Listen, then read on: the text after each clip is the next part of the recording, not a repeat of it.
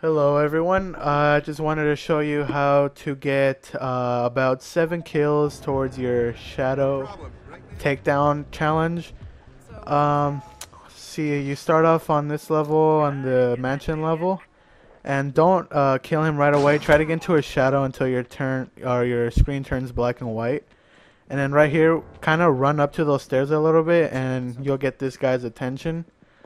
So just wait for him to come. Once he's close enough, just take him down in the shadow.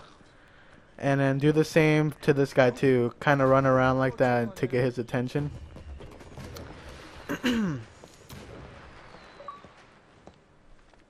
Shit!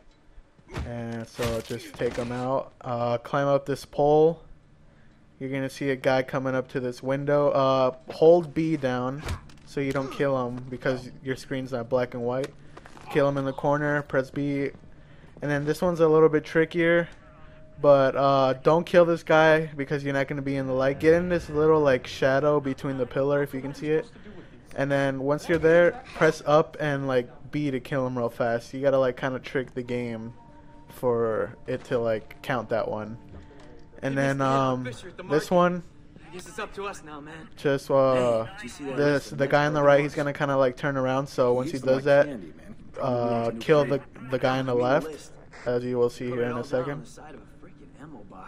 Big deal. What's he asking for this time?